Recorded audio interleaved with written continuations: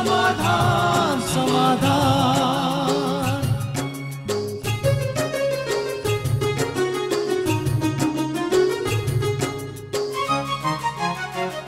समस्या से उभरना अगर चाहे इंसान, स्वयं के संग सर्व का वो दिल से करे सम्मान।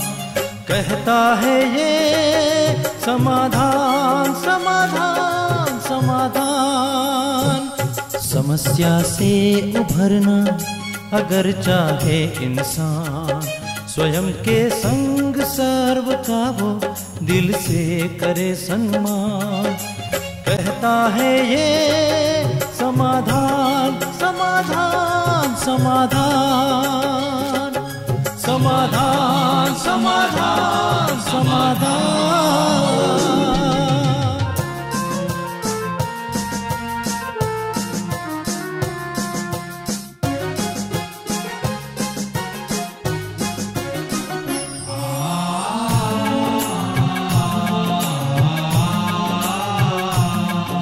तनाव बन मुटाव की अगन से स्वयं तू संभले है इसी में शान।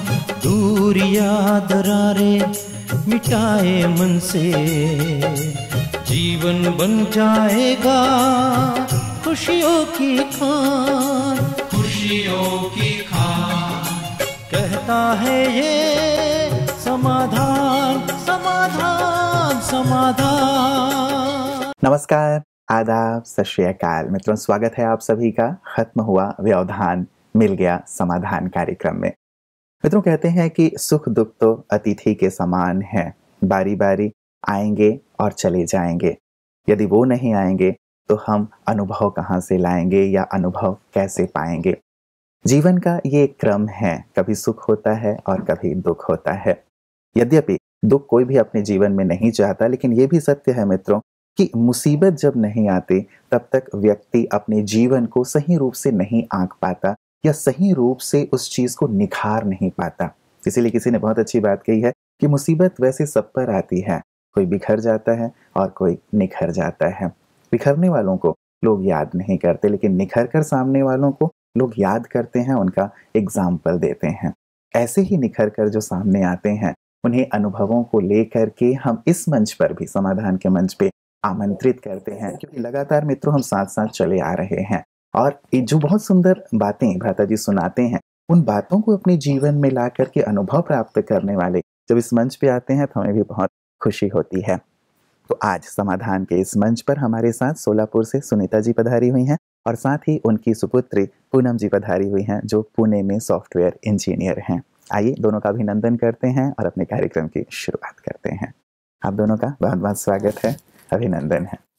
बहुत खुशी हो रही है, आप दोनों यहाँ पे पधारे हुए हैं और सुंदर सुंदर अनुभव लेकर के पधारे हुए हैं। सुनीता जी, विशेष करके आपके अनुभव मैं देख रहा था, आपने लिखा था कि समाधान देख करके काफी बदलाव परिवार में भी आया है, आप में भी आया है। किस प्रकार का बदलाव समाधान के बाद अपने जीवन में पाती हैं आप? जैसे कि मैं समाधान देखती हूँ प्रोग्राम, हम जॉइंट फैमिली से है, सारे तो समाधान देखते नहीं, फिर भी उसके वाइब्रेशन जो चलते हैं, भाई जी जैसे कहते हैं कि टीवी ऑन कर दो, उसके वाइब्रेशन जैसे चलते हैं, वो इतने डिफरेंस होते हैं। ये हमने बहुत अच्छी तरह से अनुभव किया है। आपने बताया था कि सुबह से रात तक आपके घर में समाधान ही चलता रहता है या दूसरे पीएम टीवी के कार्यक्रम चलते हैं? नहीं, सुबह से नहीं, लेकिन दोपहर से रात तक, 4:30 से रात 8 बजे तक ये तो पीएम ही चलता है, उसके सिवा कोई चलता ही नहीं है जी।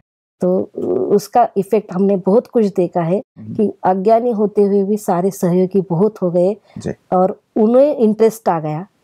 बाबा की जो परमात्मा की जो बातें सुनते हैं तो उन्हें भी बहुत इंटरेस्ट आ गया। जी जी जी जी। आपने बच्चों की भी बात लिखी थी कि कुछ बच्चों ने भी जो समाधान नहीं देखते थे, समाधान देखने के बाद जो पुअर थे अपनी पढ़ाई में, उनकी पढ़ाई में भी काफी अच्छी प्रोग्रेस है। बहुत अच्छी, बहुत, तो जैसे कि वो फेल ही होते थे।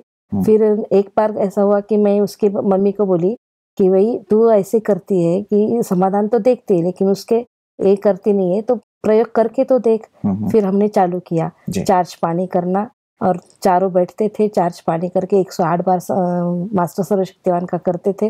तो वो 3 साल से फेल होने वाली लड़की डायरेक्ट 75% पे चली गई। अच्छा। तो इतनी खुशी हुई उस दिन से, लगातार वो भगवान को तो मानती है, ऊपर से सर्वशक्तिवान इस शब्दों को बहुत ज्यादा मानती है। अच्छा, कि परमात्मा सर्वशक्तिवान है और वो सब कुछ कर सकते हैं। तो कुछ भी छोटी है तो कुछ भी हुआ तो भी उसके दिमाग में एक ही रहता है कि सर्वशक्तिवान करना ही चाहिए, तो प्रॉब्लम सॉल्व हो जाता है। चलिए, एक अच्छी बात है कि एक मंत्र की तरह छोटे बच्चे हों या बड़े हों, उनके जीवन में इस मास्टर सर्वशक्तिवान ने अपना घर कर लिया और अच्छे अनुभव प्राप्त हो रहे हैं। पूनम जी, आपने भी स्टडी से जुड़ी हुई बात की थे, ये स्टडीज में इसने बहुत मदद की आपको मेडिटेशन ने और साथ ही समाधान कार्यक्रम में। एंड इवन एक वाकया आपने लिखा था कि 10th में हिस्ट्री में आपके मार्क्स बहुत कम आ गए थे या आप बिल्कुल ही नीचे चली गई थी। वो वाकया जानना चाहेंगे। मैं मतलब हिस्ट्री और ज्योग्राफी ये मेरे रुचि वाले सब्जेक्ट्स नहीं थे। मैथ साइंस में टॉपर थी, तो उसमें मेरे को इंटरेस्ट ही नहीं आता था, पता नहीं, पढ़ने बैठती थी, ध्यान में ही नहीं रहती थी वो सब्जेक्ट।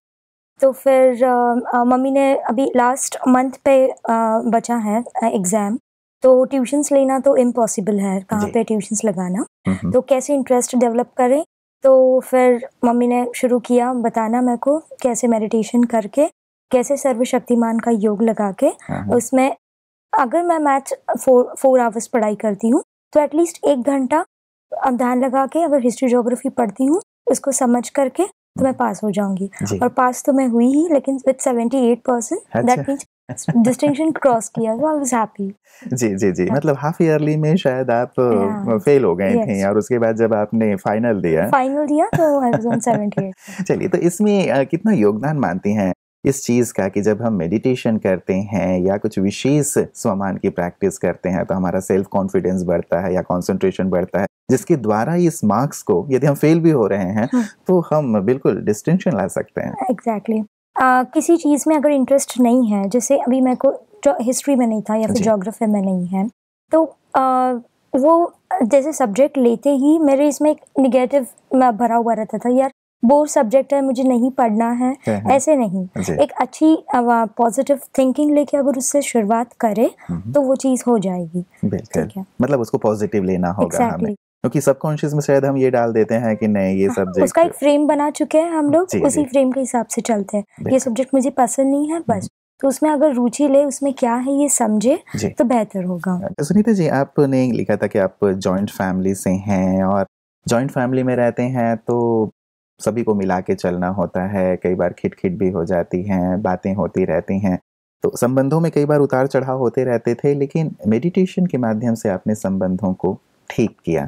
इस विषय में आप क्या कहेंगे? बस मैं तो यही कहूँगी, जब भी कोई प्रॉब्लम आती है तो थोड़ा सा रिलैक्स होके मेडिटेशन के लिए बैठ जाएंगे तो वो प्रॉब्लम चली जाएगी। और नो टेंशन, टेंशन भी बिल्कुल नहीं आएगा।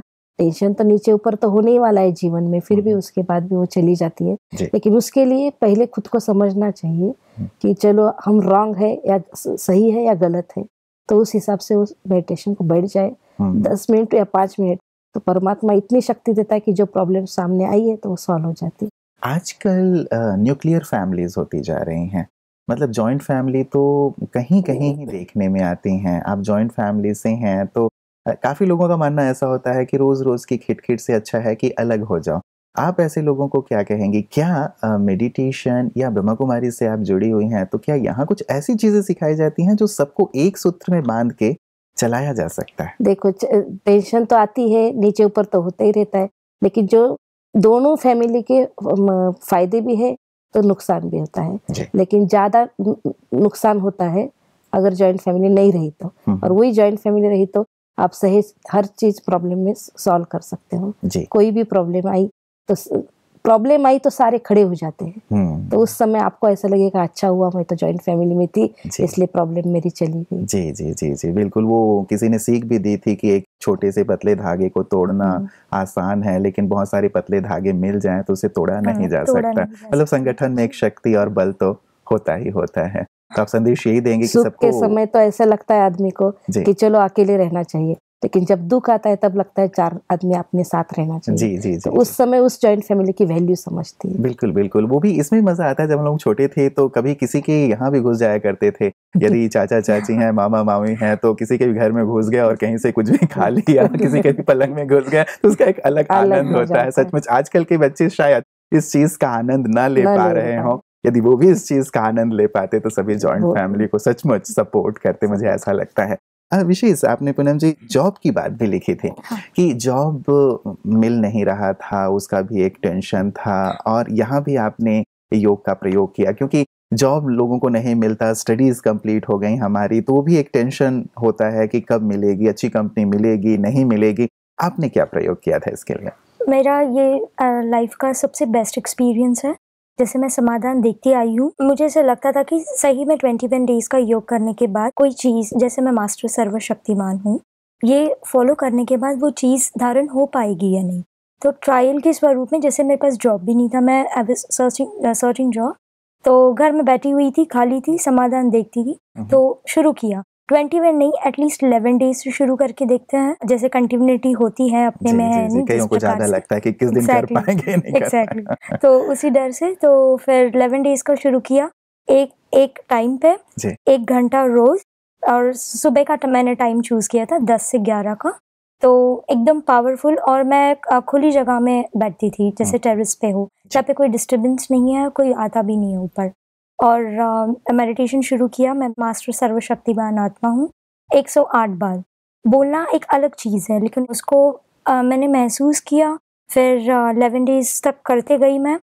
7th डे पे जिस कंपनी में मैंने 4 महीने पहले अप्लाई किया था, उसका मेरे को ईमेल आया था। अच्छा। तो फिर 8th डे पे मैंने इंटरव्यू दिया, एंड 11th डे पे ही बराबर मेरा ऑफर लेटर मेरे हाथ में था। क्या बात। I was like so excited, और पहले थैंक यू कहा परमात्मा से, और बहुत ज्यादा खुश थी। चलिए, तो बहुत सुंदर बात है। लोग 21 दिन तक करते हैं, आपने 11 दिन में ही सफलता प्राप्त कर ली, और ये अनुभव सचमुच हमें और भी आध्यात्म के लिए, मेडिटेशन के लिए, परमात्मा के लिए एक विश्वास जागृत करता है। कई लोग ऐसे सोचते हैं कि ये भी कोई चीज है क्या, कि ऐसा हो क्या? आपके मन में पहले ऐसा था कि ये क्या बेकार की चीज है? इसीलिए तो 21 डेज का छोड़ के मैंने 11 डेज का किया। करके तो देखते हैं, फिर अभी 21 डेज का भी करती हूँ। जी जी जी। आपने इसके बाद भी कुछ लोगों को ऐसे सजेस्ट किया कि देखो मेरे इतने सुंदर एक्सपीरियंस हैं, आपको यदि जॉब नहीं मिलता है या प्रॉब्लम है तो आप भी इस प्रकार से योग करके देखें। हाँ, मेरी ही बहन है घर में, जैसे जॉब से ही रिलेटेड नहीं, किसी भी इसमें कर सकते हैं, जैसे संबंध हो, आपसी संबंध, या फिर क्लैशेस हो रहे हैं, किसी का खुद के संस्कार हो। तो मेरी बहन की अभी शादी हुई है, तो मैनेज करना तो डिफिकल्ट हो जाता है शादी के बाद में। तो उसको भी मैंने यही सलाह दिया कि किसी के लिए बुरा सोचने के बजाय अगर तू मेडिटेशन करती है, तो उनको भी पता है, वो लोग भी फॉलो करते हैं ये लोग। तो 21 डेज का उसने भी शुरू किया था शादी के बाद में। तो मैं मास्टर सर्वशक्तिमान आत्माओं का ये तो करती थी, सबको पॉजिटिव रेज भी देती थी वो, ताकि किसी के लिए एक गलत प्रेम पैदा ना करे वो खुद होके।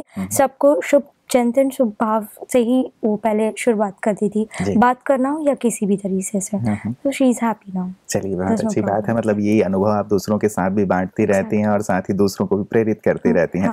इंटरव्यू में भी आपने कहा था कि आपने अपनी हॉबी के तौर पे मेडिटेशन की बात ही कही थी, और उसका भी बहुत अच्छा प्रभाव पड़ा था। बहुत ही बढ़िया। जैसे मैंने फर्स्ट राउंड उन्होंने पूछा था हमें कि कोई भी 1 मिनट के लिए कोई भी अपना जो इंटरेस्ट है उसके बारे में बताओ। नॉर्मली इंटरेस्ट में हॉबी चूज करते हैं और हॉबी पे बोलते हैं लोग। तो मेरी हॉबी मेडिटेशन ही है। मेरे को स्पिरिचुअलिटी, साइलेंस में रहना, ये मेरी, और सिंप्लिसिटी, ये मेरे लाइफ के पहले से ही रूल्स है, क्योंकि मम्मी ने डाले थे वो बचपन से। तो फिर मैंने कहा कि my interest is in meditation. तो फिर क्यों है, क्या है, ये बहुत ही इलैबोरेट करके परमात्मा क्या ज्ञान मैं देने लग गई। तो मैंने एक बात चेक की सिर्फ वहाँ पे, हम लोग 11 लोग एक साथ मीटिंग में बैठे हुए थे, ग्रुप डिस्कशन में। सबको इंटरप्ट कर रही थी जो इंटरव्यूअर थी हमारी HR। 1 मिनट होने के बाद, क्योंकि उनका भी टाइम लिमिटेशन होता है, राइट। लास्ट में मैं थी, मेरा जो मतलब परमात्मा का जो मैं बता रही थी 7 मिनट तक चला, and she didn't interrupted me because everyone was so damn interested and it was going very cool. जी जी जी जी। चलिए, एक अच्छी बात है कि मेडिटेशन के माध्यम से न केवल ये हमने अचीव भी किया, इंटरव्यू में भी आपने इस चीज को जो इंटरव्यूअर्स है उनके सामने रखा, तो उनका रिस्पॉन्स कैसा था? क्योंकि उनको भी बहुत अलग चीज़ लगी। मेडिटेशन, स्पिरिचुअल लाइफ ये बहुत कम देखने में आती है आजकल, तो उनको भी सुनने में बहुत ही अच्छा लग रहा था। और मैंने बहुत ही प्रिसाइजली, ब्रीफली, मेरे को जितना बोलना आया मैंने उसको बस अच्छी तरह से पेश किया बस। जी जी जी जी, और उनको बहुत पसंद आया, बहुत ज़्यादा। चलिए, इसका इफेक्ट और फ्रेंड्स पे क्या हुआ उस पर भी मैं आऊँगा, लेकिन सुनीता जी आपके पास आना चाहूँगा। आपने घुटने की अपनी बात कही थी कि घुटनों में दर्द रहा करता था और वो भी लंबे समय से था, जिस पे आपने अभ्यास किया। मुझे तो घुटने का, सारी बॉडी का बहुत ज्यादा प्रॉब्लम है, और वो भी बहुत सालों से, 35 सालों से। उसके बाद भी आज भी मुझे जब भी प्रॉब्लम आती है, ज्यादा दर्द होता है, तो मैं सर्वशक्तिवान का जब करती हूँ तो उसी क्षण ऐसे लगता है, भले 7 बार करो, 11 बार करो, लेकिन उसी क्षण ऐसा लगता है कि नहीं, मैं बहुत रिलैक्स हो गई। तो उसका मुझे बहुत अनुभव अच्छा है। उसी क्षण होता है, बाद में फिर शुरू हो जाता है, या फिर आप हल्की हो जाती हैं? हल्की हो जाती हूँ, उसके बाद तो ऐसा कुछ लगता नहीं है। जी जी, तो फिर उसका असर तो बहुत अच्छा। चलिए, मतलब ये इंस्टेंट रिलीफ जैसी कई दवाइयाँ आती हैं, वैसे ही आपके लिए इंस्टेंट रिलीफ की तरह कार्य करता है। चलिए, अच्छा है कि आपके शरीर की सारी तकलीफें योगाभ्यास से दूर हो जाएं, ऐसी हम कामना करते हैं। और एक बहुत अच्छा अनुभव है भाई जी, कि जैसे कि एक किडनी का ऑपरेशन था, 5 साल से वो आत्मा ले रही थी, डॉक्टर के पास से दवा ले रही थी, 1 साल एडमिट भी थी। उसके बाद भी डॉक्टर ने, जब ने क्या बॉम्बे में एडमिट किया उसे, तो चेक किया था पहले दिन शाम में। तो शाम में चेक करने के बाद स्टोन था उसके अंदर, काफी स्टोन थे। अच्छी तरह से उनको सवेरे के टाइमिंग दे दिया था डॉक्टर ने कि इसके बाद ऐसे ऐसे पानी पीना नहीं है, इतने बजे ऑपरेशन होगा, सब कर दिया। और उसकी जो मिसेस थी, तो वो बाहर रात भर मेडिटेशन के लिए बैठी थी। अच्छा। पूरी रात। और वो गरीब, ऐसे बहुत ज्यादा पैसा नहीं था, तो उसको बहुत टेंशन था कि मैंने तो कर्जा लेके आई, तो अब मैं इससे कैसे करूं। तो वो बार बार मेडिटेशन में परमात्मा को एक ही बात कहती थी कि तू तो गरीब निवाज है, ऐसा कहते रहता है, फिर मैं तो कर्जा लोगों का कैसे फेडूंगी, ऑपरेशन तो कर लूंगी, तो क्या तू ऑपरेशन ये नहीं कर सकता, कैंसिल नहीं कर सकता, उसमें तेरे में इतनी शक्ति नहीं है जो मुझे इतनी मदद नहीं कर सकता है। जी जी। तो मतलब भगवान से खूब लड़ाई पूरी रात उसने लड़ाई की, बोले तो चलेगा। तो उसके बाद इतना अच्छा अनुभव आया कि जब सवेरे जब डॉक्टर्स ने सारे पहल लिए ऑपरेशन करना, उसी क्षण दूसरा डॉक्टर वो मेन डॉक्टर को कहता है कि एक बार चेक तो करो सर। तो बोलता है नहीं, रात में तो किया है। तो बोले नहीं, फिर भी मुझे बार बार लग रहा है कि एक बार चेक करना चाहिए। तो उन्होंने पहले ऑपरेशन करने के पहले वो बार बार फोर्स कर रहा बोल के चेक किया, तो उसमें स्टोन बिल्कुल नहीं थे, ऑपरेशन बच गया, वो वैसे ही बाहर आई। तो डॉक्टर्स ने उस पेशेंट को कहा, पेशेंट ज्ञान में नहीं चलता था, तो डॉक्टर्स ने पेशेंट को कहा कि आपने जो किया वो एक तो आपके बड़ों के आशीर्वाद या तो कोई भगवान की ताकत। तो उस पेशेंट ने उसी क्षण कहा ये भगवान की है, क्योंकि मेरी युगल बहुत ज्यादा भगवान का करती है, उस परमात्मा ने मेरा ऑपरेशन है। और उस ऑपरेशन को 1 लाख लगने वाला था, पूरा ऑपरेशन कैंसिल हो गया, और सिर्फ मेडिटेशन की वजह से। मतलब गरीब निवास परमात्मा की मदद से ये सहज हो गया, सरल हो गया। और साथ ही साथ मेडिटेशन का एक विशेष बल भी हमें देखने को मिलता है। कई बार लोगों को ऐसा लगता है कि मेडिटेशन जो चीज है वो है क्या, कई बार ऐसे स्थानों पे हमें उसके चमत्कार और शक्ति दिखाई अवश्य देते हैं, जो आप अपने अनुभवों में शेयर कर रहे हैं। मैं तो सबको यही कहूंगी, मेडिटेशन माना कुछ नहीं, आपको आता भी नहीं होगा तो भगवान से बातें करो। जैसे कि अपनी बच्ची है, बच्ची के साथ बातें करते तो कोई सब्जेक्ट लगता है, नहीं लगता है, तो वैसे उसे भी बच्चा बना लो, या कोई भी रिलेशन जोड़ो, उस रिलेशन के साथ उससे बातें करो, तो सारा प्रॉब्लम सॉल्व हो जाता है। आपने तो बहुत ही सरल सा डेफिनेशन दे दिया। यदि इसका डेफिनेशन ढूंढने जाते हैं तो इतने कठिन डेफिनेशन मिलते हैं कि योग मतलब ये, मेडिटेशन मतलब ये, डर ही जाते हैं ना, डर जाते हैं और दूर भाग जाते हैं, मुझे लगता है। और सिंपल सी बात है कि भगवान से बातें करना या उसे लड़ाई कर लेना, ये भी मेडिटेशन अपना हक है ना उसके साथ। हम उसके बच्चे सारे तो बोलते रहते हैं कि तू ये माता पिता तू ही है, लेकिन उसके साथ हक नहीं जोड़ते, तो हक जोड़कर अगर करेंगे तो वो प्रॉब्लम अपनी सॉल्व कर। बिल्कुल। तो क्या ब्रह्मा कुमारीज में जो राजयोग सिखाया जाता है, वो राजयोग यही है कि परमात्मा से बातें करो, उसके हक के साथ बात करो, क्या इसे ही हम मेडिटेशन समझे? भगवान कहता है मांगो नहीं, आपका हक है लो, लेकिन इतनी भक्ति में हमें आदत लग गई है कि हम सिर्फ उसको मांगते रहते हैं। जी जी। लेकिन मांगने की जरूरत नहीं, उसे हक से लो, अपना हक है वो। बिल्कुल। चलिए अब हम भी अधिकार से कहेंगे कि भाई ये काम हो गया है, इस काम को आपको ठीक करना है, और हम भी अनुभव करके देखेंगे। चलिए बहुत सुंदर सुनीता जी। पूनम जी, आपने एक बात कही थी कि जॉब लगने के बाद भी कंपनी में भी जो अपने कलीग होते हैं, साथी होते हैं, वहाँ पे भी कई बार विचार नहीं मिलते, संस्कार नहीं मिलते, या कई बार वहाँ हम अनकंफर्टेबल फील करते हैं जब पहले पहले हम वहाँ जाते हैं। एक अलग वातावरण होता है। आपके साथ भी ऐसा हुआ? बहुत सारी जो गर्ल्स हैं जब दूसरे शहरों में जाती हैं कार्य करने के लिए, कुछ विपरीत अनुभव होते हैं। आपके साथ कैसा अनुभव रहा? कैसे ठीक किया आपने इसे? जब मैं ज्वाइन हो गई थी कंपनी से, तो ट्रेनिंग पीरियड होता है 1 महीने का। तो बस 11 जनों का ग्रुप था हमारा, तो थोड़ा सा अनकंफर्टेबल फील हो रहा था, क्योंकि कैसे है अभी नॉर्मल है ये सब जो एडिक्शन है वगैरह वगैरह, उनको वो सब मजाक लग रहा था और उनके लिए वो सब नया था, जैसे बेंजी टाइप हो वैसे टाइप। तो बस चिढ़ाते थे कभी कभी, बट वो 1 महीने में उन्होंने मुझे एक दिन भी ऐसे नहीं गया रहेगा ट्रेनिंग का कि मुझे उकसाने की कोशिश की, या फिर जैसे चिढ़ाते थे और देखना चाहते थे, टेस्ट कर रहे थे वो कि मेरा गुस्सा बाहर आता है या नहीं। क्योंकि मैं हमेशा बोलती थी कि मेरा इंटरेस्ट मेडिटेशन में है, मेरी लाइफ सिंप्लिसिटी है, स्पिरिचुअल है, तो वो टेस्ट कर रहे थे। एंड फाइनली मैं पास हो गई वो टेस्ट में। और आफ्टर 1 मंथ के बाद उन्होंने एग्री भी किया कि हम लोग ये मतलब जानबूझ के कर रहे थे। इवन मतलब वो लोग भी हैप्पी थी, मैं भी, हम लोग अच्छे फ्रेंड्स हो गए। पहले स्टार्टिंग में तो अनकंफर्टेबल थी मैं, लेकिन जैसे बताया मैंने, मैं अगर मेरे को कोई चीज़ चाहिए मेरे लाइफ में, तो मैं पहले उसको एक बाबा की, परमात्मा की किरण लेके उसको वो जो किरण है वो फैला के वो कार्य की शुरुआत करती हूँ। और मैं भी स्टेबल हो गई, एनवायरनमेंट को भी स्टेबल किया, एवरीथिंग इज गुड नाउ। चलिए बहुत सुंदर है। कभी ऐसा नहीं लगा जब उन्होंने आपको बहुत ऑफर किया होगा, जैसे आपने कहा वो एडिक्ट थे, हो सकता है स्मोकिंग के लिए, या कभी वो कुछ और भी चीजों के लिए उन्होंने आपको भी ऑफर किया हो कि नहीं ये करो, एक बार टेस्ट करके तो देखो कि कैसा होता है। ठीक है, तुम्हारी स्पिरिचुअलिटी तुम्हारी अपनी जगह है, अभी तुम यंग हो, बूढ़ी होने के बाद ये सब करना। कभी ये सब उन्होंने कहा तो मन में इच्छा हुई कि हाँ एक बार टेस्ट करके तो देखो? नहीं, ऐसे तो इच्छा हुई नहीं, क्योंकि वो चीज कभी करती ही नहीं थे। और हाँ, लेकिन फोर्स बहुत हुआ मुझे, जैसे रहता है ना, एक दूसरे को फोर्स करने से वो बस शुरू हो जाती है वो आदतें। होपफुली मेरा ऐसा नहीं था।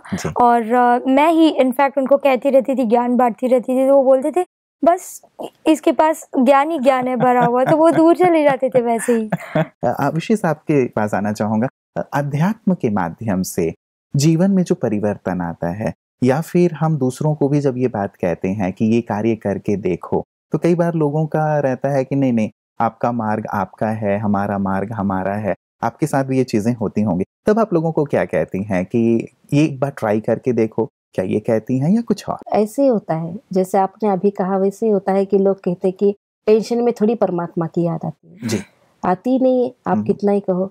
तो मैं वही कहती हूँ कि एक ही काम करो आप, भले याद मत करो, सिर्फ एक काम करना, आप सिर्फ समाधान देखो 1 मास के लिए। और 1 मास में अगर आपको लगता होगा तो आप उसके जो भी वो बताते हैं वो ट्राई करके देखो, तो आप टेंशन फ्री हो जाओगे। वाह, क्या बात है। तो क्या किसी ने फिर अपना अनुभव सुनाया कि आपने जो सजेशन दिया था उसने काम किया? काफी लोगों ने। चलिए, तो बहुत अच्छी बात है, आप पीएम टीवी और साथ ही कार्यक्रम के बारे में लोगों को बताती हैं, और ये भी एक बहुत बड़ी सेवा है, क्योंकि इसके बारे में लोगों को पता नहीं है कि सहज आध्यात्मिक अभ्यास करके अपने जीवन को सरल किया जा सकता है। चलते चलते पूनम जी, एक लास्ट बात, आपने कहा था नाइट शिफ्ट भी आपके होते हैं, दूसरा शहर है, रात को आपको काम के लिए जाना पड़ता है, अपना जो भी है, वहाँ क्या मन में कभी डर या भय का भाव आता है कि आजकल माहौल थोड़ा सा ठीक नहीं है, तो मैं क्या करूँ?